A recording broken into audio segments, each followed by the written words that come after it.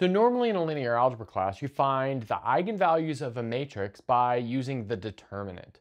But the determinant is this like kind of strange unwieldy object. And so maybe there's a better way, a way to investigate eigenvalues and eigenvectors without using the determinant. And in fact, there is. And I think this method is popularized in a book called Linear Algebra Done Right by Sheldon Axler, if you'd like to check that out. But it appears in a lot of places. Okay, so what are we going to do here? Well, actually, before we get started, let's recall that normally in linear algebra class, you would immediately learn after the definition of an eigenvalue that lambda is an eigenvalue of A if and only if the determinant of A minus lambda times the identity is 0.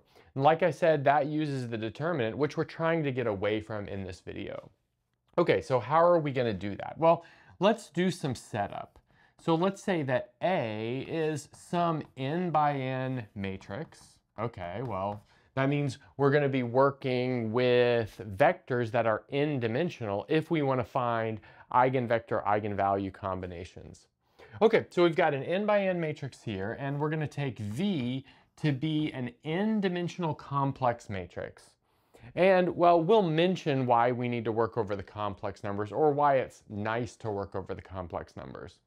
And I'm going to say that this is any vector. Okay, so now perhaps there's kind of a best choice of this vector, or some condition that makes the best choice for this kind of vector, and we'll point that out as we move forward. Okay, so anyway, we've got an n by n matrix and we've got an n-dimensional vector. And now what we want to do is consider the following set of vectors in Cn. So the first member of that set will be V. The second set will be A times V, or the second vector will be A times V. The next one, A squared times V, all the way up to A to the n power times V. Okay, great. So we've got n different vectors there. And before we get too far, I'd like to point out that implicitly, I'm assuming that V is non-zero, but let's make that explicit. So we've got a non-zero vector V. And now the important observation to make here is that we've got n plus 1 vectors here, but the dimension of Cn is n. But anytime you have more vectors than your dimension allows for, you know that this set is linearly dependent. So let's write that down. So we know that this is linearly dependent. Okay. But now what I want to do is not quite work with this set. I want to work with a subset of this which is linearly dependent. But I need to really show that, or I needed to do this first step, which was argue that I could get a linearly dependent set in the first place by this dimension argument. Okay, so now how I'm going to do that. So let's take a number m to be the minimum such that we have V, AV, A squared V, all the way up to A to the m times V is linearly dependent. So perhaps that m is equal to n. That's, of course, the maximum value that m could be. Notice that m is not 0 because we don't have the 0 vector here. M could be 1. And in which case m would be 1, we would just have these two vectors down here, which means we chose an eigenvector for our matrix. But, you know, if we didn't choose an eigenvector, we can still extend this out to find a linearly dependent set.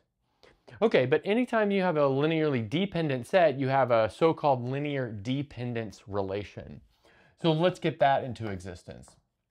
So that means there exist numbers, I'll call them A0, A1 up to A sub n, and those are lowercase. And of course they're complex numbers because we're working over a complex vector space, such that we have A0 times V plus A1 times A times V all the way up to A sub m times A sub m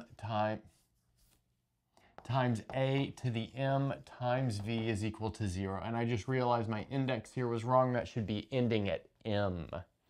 Okay, nice. But now what I'd like to do is rewrite this a little bit. I'm going to rewrite this by factoring the vector v out of the right. And that's going to give me a sub m times a to the m plus a sub m minus 1 times a to the m minus 1 all the way down to a times a1. And then we have a0 times the identity matrix times v. This is equal to 0. So we've got something like that going on. But I'd like to observe that what we have here is really just a polynomial evaluated at our matrix. So polynomial evaluated at A. But we're working over the complex numbers, and so we can use the fundamental theorem of algebra, which says that any polynomial over the complex numbers factors into linear terms. So let's factor that into linear terms, and we'll write it like this. So we'll have a minus lambda 1 times I, a minus lambda 2 times I, all the way down a minus lambda m times I. And then that's going to be multiplied into v, and we'll get 0 there. That's just the factorization of our polynomial. Keep in mind that when we factor it as a polynomial with this matrix, anytime we would have just had a number in the normal factorization, we have to put the identity matrix. That's why we have that right there. Okay, nice. And now I want to make this claim, and that claim is that all of these numbers, lambda 1, lambda 2, up to lambda m, are eigenvalues of A. Okay, cool. So we've got a bunch of eigenvalues of A. Now, do we have all of the eigenvalues? Well, perhaps not. And that's because if we had gotten super lucky and chosen this any vector right here to be already an eigenvector of A, then we would have only gotten the eigenvalue associated to that eigenvector. We would have missed all of the rest of them. Now, we could work through this a little bit by taking maybe the supremum or the maximum over all non-zero vectors in C of this number m right here. But let's not really worry about that. We'll just take kind of as a fact that we can so-called massage this vector right here until, yes, we do get all of the eigenvalues of A. But notice I didn't prove that these are all eigenvalues. So let's go ahead and do that. So how can we do that? Well, I'm going to reorder this a little bit. So I'm going to reorder this as A minus lambda sub k times I, and then put all of the rest of the terms. Notice that this product, even though it's a product of matrices, kind of clearly commutes because all powers of A commute with all other powers of A, and the identity matrix commutes with everything. Okay, so now I'm going to have A minus lambda 1I multiplied up to A minus lambda sub k minus 1 times I, and then we'll have A minus lambda sub k plus 1 times I multiplied all the way up to A minus lambda m times I, and then all of this is multiplied into V, and that gives us 0. So the important thing here is I just took this A minus lambda k sub I and I brought it out in front of everything else. And now I want to argue, and I'll just argue this in words, that this vector right here is non-zero. Well, and why is that non-zero? Well, if it were 0, let's observe that we could multiply it out and we would have a degree m minus 1 polynomial evaluated at A and then multiplied into V, giving us 0, which would contradict this minimality of our m here because we could essentially replace m with m minus 1. Okay, so anyway, that's non-zero. But let's maybe give this thing a name. So let's maybe name this V sub k because it's associated to this thing right here. So now let's observe we have A minus lambda k times I times V sub k equals 0, based off of this construction we've done. But that immediately tells us that A times V sub k equals lambda k times V sub k. In other words, lambda k is an eigenvalue with eigenvector, which is made up of this object right here. Okay, great. So now, well, we've done this kind of in general. What I'd like to do is work through an example where we can actually calculate the eigenvectors and eigenvalues of a small matrix using this method. Now, before we jump into our example, if you haven't liked the video, make sure and click the thumbs up button. And if you're not subscribed, think about subscribing. It really helps us. Okay, so for our example, we'll take this matrix, which is read row-wise as 0, 1, 1, 2, negative 2, negative 4, and negative 1, 2, 4, and the vector v will be 0, 1, 0. Okay, so now let's form our set of 4 vectors, which will be guaranteed to be linearly dependent. So the first one is v, the second one is a times v, which of course is going to be our matrix A times the vector v. So just as a reminder, how do you do matrix vector multiplication? We're going to swivel this first row into our column vector. The things that overlap will multiply and then we'll add. So in the end, that'll give us a vector which is 1, negative 2, 2. And then likewise, we can pretty easily calculate a squared v and a cubed v. So a squared v will be negative or 0, negative 2, 3. And then a cubed times v will be 1, negative 8, and 8. Okay, so like I said, in the general case, we're guaranteed for this to be linearly dependent. Furthermore, our guaranteed, or our minimum m value, I should say, is 3. And you can check that because any subset here is not linearly dependent. Okay, nice. So now let's find our linear dependence relation. So we'll look at a0 times our vector v plus a1 times our matrix A times v, a2 times a squared times v, a3 times a cubed times v equals 0. But I'm going to do a bit of a trick here. And since we know 3 is the smallest number that creates a linearly dependent set, I can take the coefficient of a cubed to be 1. And that's because it's non-zero, because if it were 0, then 3 would not be minimum. Okay, so now let's rewrite that with our calculations over here. So that's going to be a0 times this vector right here, 0, 1, 0. And then a1 times the vector 1, negative 2, 2. And then a2 times the vector 0, negative 2, 3, and then 1 times the vector 1, negative 8, 8 equals the 0 vector. And now I'll just extract the first component, second component, and third component for each of these vectors. So let's see, that'll give me the equation a1 plus 1 is equal to 0. That's from the first component.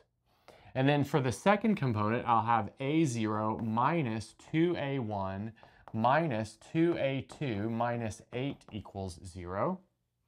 And then finally, for the third component, I'll have 2a1 plus 3a2 plus 8 equals 0. But luckily, this first equation is so simple that we can just write down the value of a1, which is pretty clearly equal to negative 1. And now let's loop that into the third equation and see what we get. So when all is said and done, we'll have 3a2 is equal to negative 6, which means a2 is equal to negative 2. And then we can loop both of these into the second equation. And what we'll see is in the end, a0 will be equal to 1. Okay, cool. So we've got the value of all of our coefficients. So now what does that tell us? Well, that means that we can rewrite this equation as a cubed times v. I'm going to change the order here. Minus 2a squared times v. and then minus a times v plus 2v equals 0. I just realized this a0 should have been 2. Okay, nice. But now I can factor a v out of the right-hand side, and I'll have a cubed plus 2a squared minus a plus 2 times the identity matrix is equal to 0. Oh, and then that's all times our vector v.